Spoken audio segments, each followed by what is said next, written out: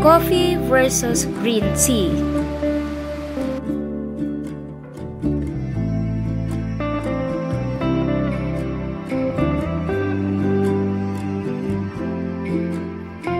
Here's what you need to know about the respective benefits of having coffee or green tea during your fast.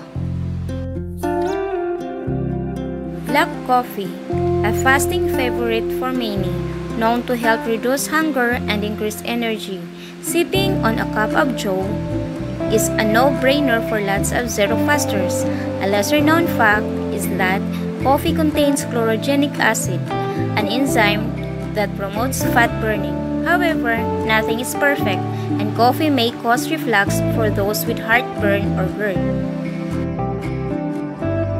Green tea, steeped in fasting benefits.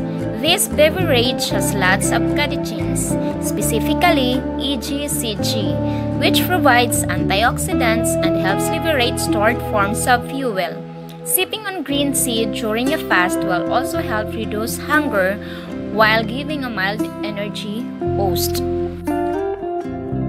Since both beverages contain caffeine, it's important not to consume them too late in the day, as quality of sleep could be impacted, and we all know the importance of a good night's sleep. Thank you for watching!